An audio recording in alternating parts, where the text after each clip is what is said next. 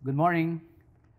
Let's read Psalm 27, verse 4 as we begin today. It says here, "One thing have I asked of the Lord that I will seek after, that I may dwell in the house of the Lord all the days of my life, to gaze upon the beauty of the Lord and to inquire in his temple."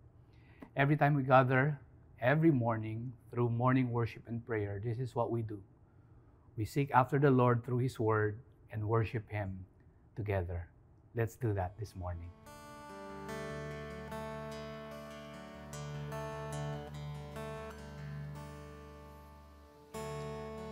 Si Yahweh ang aking pastor, di ako magkukulang.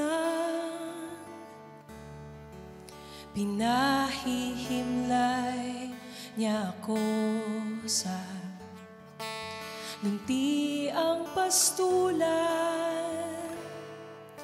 Inakay niya sa tahimik na batisan. Pinanunumbalik niya aking kalakasan. Pinapatnubayan ng bawat hakbang, di ako nag-iisa. Yahweh,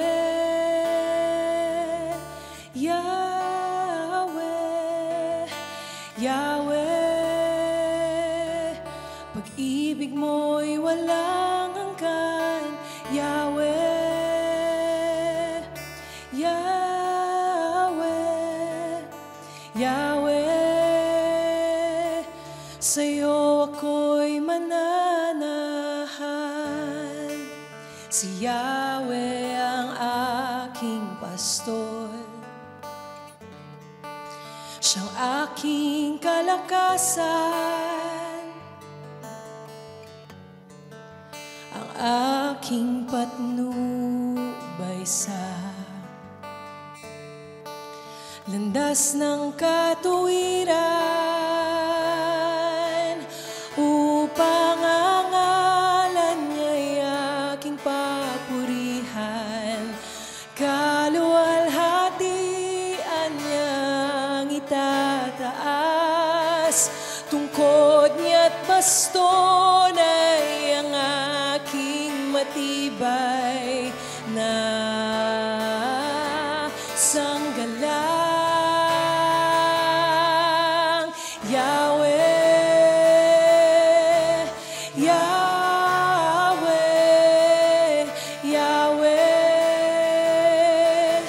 pag-ibig mo'y walang hanggan. Yahweh, Yahweh, Yahweh, sa'yo ako'y mananahan. Dumaan man ako sa libis ng kamatayan, takot ay walang lugar sa pusong may tiwala. Ikaw ang aking tagapagligtas, ikaw sa akin ang lahat-lahat.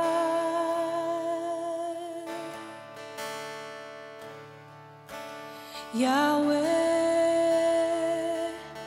Yahweh, Yahweh, pag-ibig mo'y walang hanggan. Yahweh, Yahweh, Yahweh, sa'yo ako'y mananahan. Yahweh, Yahweh, Yahweh, pag-ibig mo'y walang hanggan. Yahweh, Yahweh, Yahweh, sa'yo ako'y mananahan.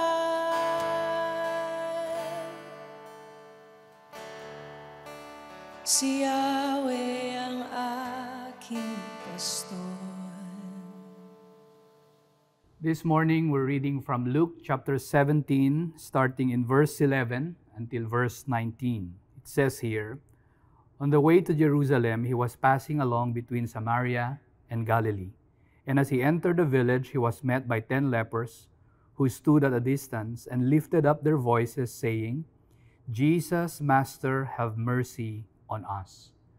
When he saw them, he said to them, 'Go and show yourselves to the priest.' And as they went, they were cleansed.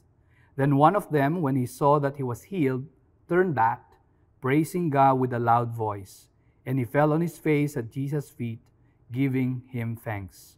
Now he was a Samaritan." Verse 17. "Then Jesus answered, 'Were not 10 cleansed? Where are the 9?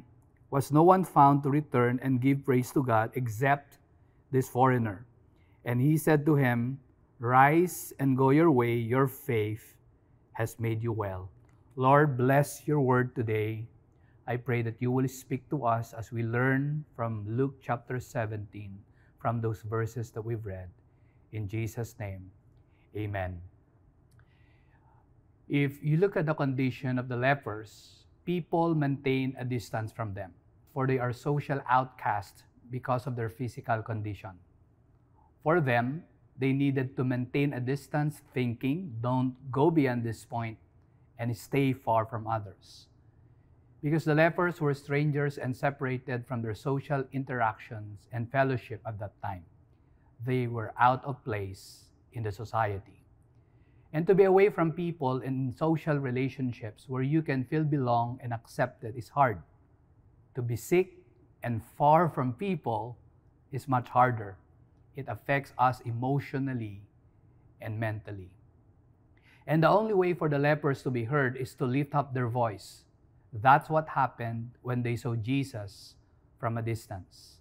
In verses 13 and 14, the first section of 14, it says there, "They lifted up their voices, saying, 'Jesus, Master, have mercy on us.'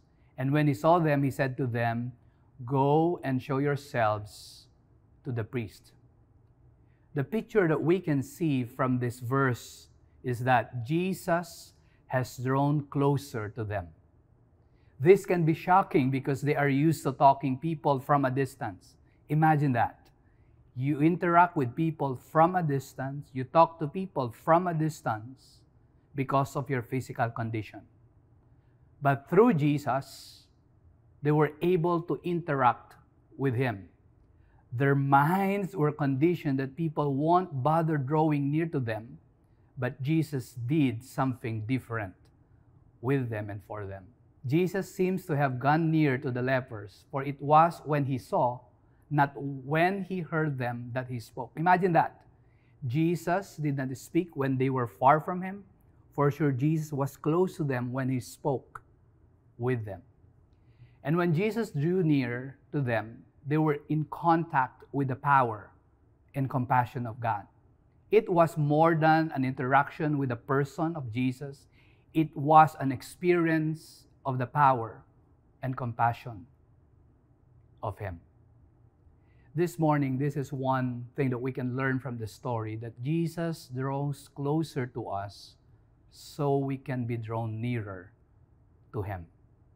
Jesus draws closer to us. He draws closer to you. He draws closer to the people who are far from him, whether they are physically challenged or they have challenges in life where they have a hard time dealing with. For us, when we feel far, Jesus draws closer to us. He sees our situation. He speaks to our condition. And in fact, in the story, Jesus noticed the response of the people. Luke chapter 17, in 14, section B to 18, it says there, "And as they went, they were cleansed. Then one of them, when he saw that he was healed, turned back, praising God with a loud voice. And he fell on his face at Jesus' feet, giving him thanks. Now he was a Samaritan. Then Jesus answered, 'Were not the 10 cleansed? Where are the 9? Was no one found to return and give praise to God except this foreigner?'" Jesus has made himself close to people so that people can be drawn nearer to Him. And Jesus is making Himself close to us so that we can be drawn nearer to Him. And when we are drawn nearer to Him, what happens is that when we interact with His Word, we have the same response as those people that interacted with Him. They obeyed Jesus' word. We obey Jesus for what He says come to pass. Think about that. Remember the time when you were praying and asking God for something in your life, in your family, in your work, and God showed up? We know that He showed up because we trusted His word and we obeyed Him. And when the 10 lepers received the word of Jesus, they went and they received their healing immediately. We obey Jesus. How can we draw closer to Jesus? Not only that we obey Him, but we go back to Jesus and praise Him for what He has done. Sad to say in the story, there's only 1 out of 10 who recognized the miracle and returned to Jesus worshiping. And Jesus zoomed into the story and He asked the question, where are the other people who were healed and they're not here? That's sad.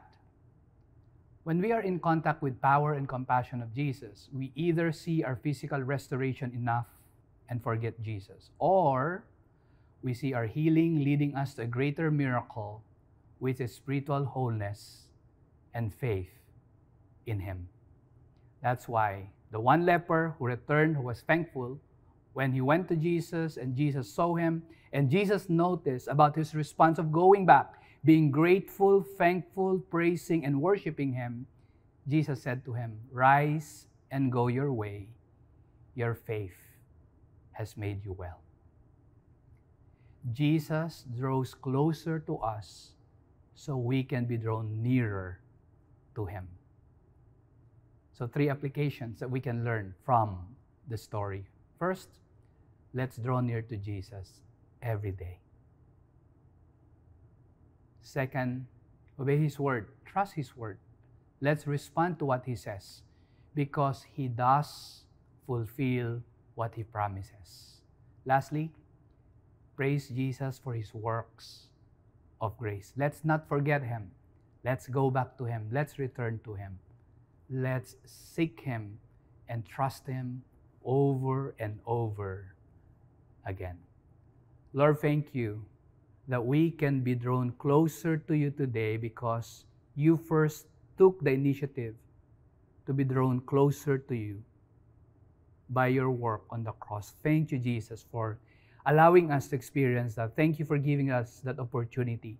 You have drawn Yourself closer to us so that we can take a step of faith, drawing near to You. Lord, give us the grace to do that. We pray that You will help us recognize all the works of grace that You do in our lives. Help us not forget and miss out what You are doing and the blessings that You are giving us. Thank You that we will be thankful, we will be grateful, just like the 1 leper who experienced Your miracle, who went back to You and said, "It's beyond the physical wholeness. I want something better, which is a walk and a journey with Jesus." We want that every day. Would You do that every day? Would You impress in our hearts that desire for us to draw near to You, obey Your word, trust You, and praise You every day? This we ask in Your name. Amen. Let's praise Him and worship Him once again. Dumaan man ako sa libis ng kamatayan, takot ay walang lugar sa pusong may tiwala.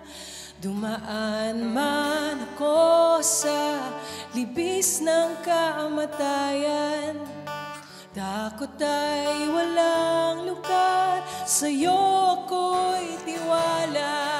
Dumaan man ako sa libis ng kamatayan, takot ay walang lugar sa pusong may tiwala. Ikaw ang aking tagapagligtas. Ikaw sa akin ang lahat-lahat.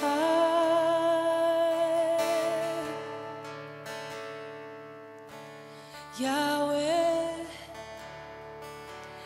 Yahweh, Yahweh, pag-ibig mo'y walang hanggan. Yahweh, Yahweh, Yahweh, sa'yo ko'y mananahan. Yahweh, Yahweh, Yahweh, pag-ibig mo'y walang hanggan. Yahweh, Yahweh, Yahweh, sa'yo ko'y mananahan.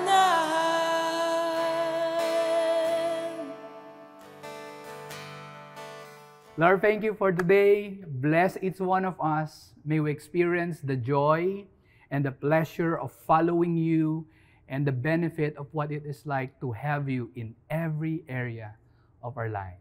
Bless your people in Jesus' name. Amen. God bless you.